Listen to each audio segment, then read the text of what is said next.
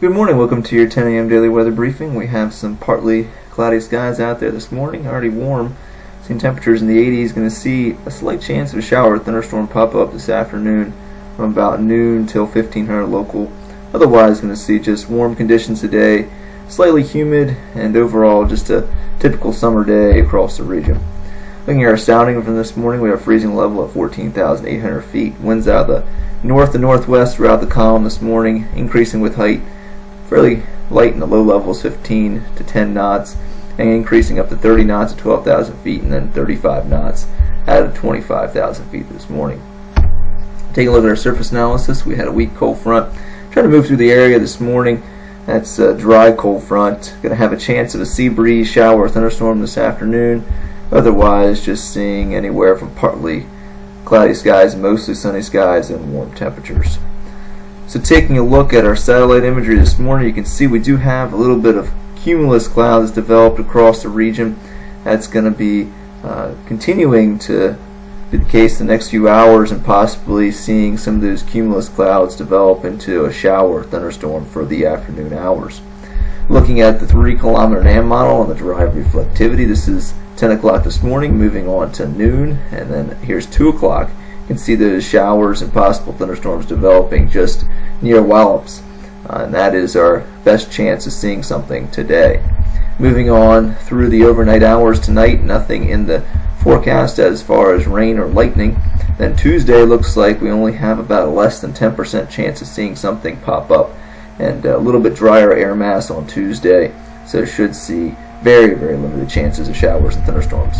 Moving into Wednesday, we'll have a better chance of showers and thunderstorms across the region.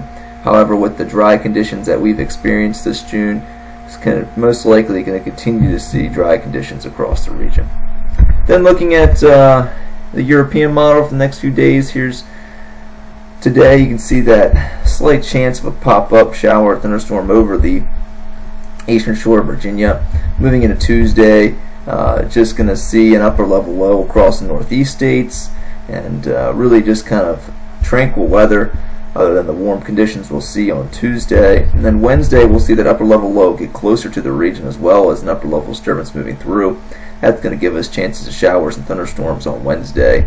Then Thursday, very similar conditions to Wednesday, a slightly less chance of showers and thunderstorms on Thursday compared to Wednesday, as we'll have that upper level low moving through the region, giving us a chance of some showers and thunderstorms. And for Friday, looks like we'll have a dry day across the region.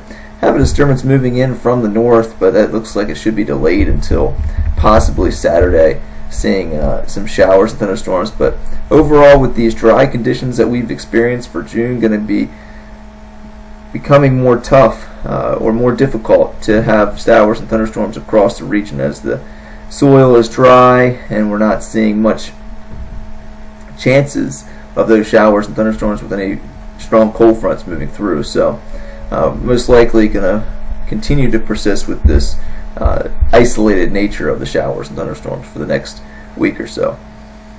So looking like today's risk chart will have a high of 88 degrees, a low of 70 tonight. We'll see about a 20 to 30% chance of those showers and thunderstorms from noon till 1500 local.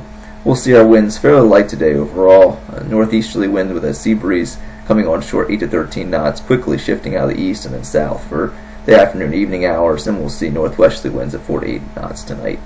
Our next 24 hours, our terminal forecast, going to see a chance we see a broken deck around 2,000 feet this morning, but overall should see VFR conditions. If we do see any ceilings below 3,000 feet, it will be at around 2,000 feet today. And with that shower thunderstorm, can't rule out those ceilings at 2,000 feet. Going to continue to see VFR conditions tonight, and then tomorrow morning just a little bit more cirrus cloudiness across the region, with anywhere from partly to mostly cloudy conditions across the region. Our tides are slightly above normal, and looking at Tuesday and Wednesday, Tuesday will be partly cloudy, very slight chance of a pop-up shower or thunderstorm in the afternoon, warm, high of 88 degrees. Those chances look to be less than 10%. Tuesday night, partly cloudy and mild, a low of 71. We'll have a disturbance trying to move through on Tuesday night into Wednesday morning, but looks like the best chance of those showers and thunderstorms will come on Wednesday afternoon, with partly to mostly cloudy conditions, a chance of a shower or thunderstorm, a high of 85 degrees. So looking at the next 7 days, we'll have that 20% chance today, looking at a 40% chance on Wednesday, 30% chance on Thursday, and then rounding out the weekend for your 4th of July festivities at 20% both days. Can't rule out a pop-up shower or thunderstorm on either of those days. We'll continue to see summertime temperatures across the region, 88 degrees both today and tomorrow. A little bit cooler on Wednesday and Thursday with more onshore flow and the increased cloud cover across the region with the chances of showers and thunderstorms. With temperatures in the mid-80s and then bumping back up into the lower 90s on Friday and Saturday. And then Sunday looks like it'll be a slightly cooler day compared to Saturday with a little bit more onshore flow, highs in the upper 80s on Sunday. So as I mentioned, we'll have those best chances of showers and thunderstorms the next 7 days on Wednesday and Thursday. Otherwise, looks like we'll remain dry. That'll complete our 10 a.m. weather briefing. I hope everybody has a great day. Back tomorrow morning at 8:15 and at 10 a.m.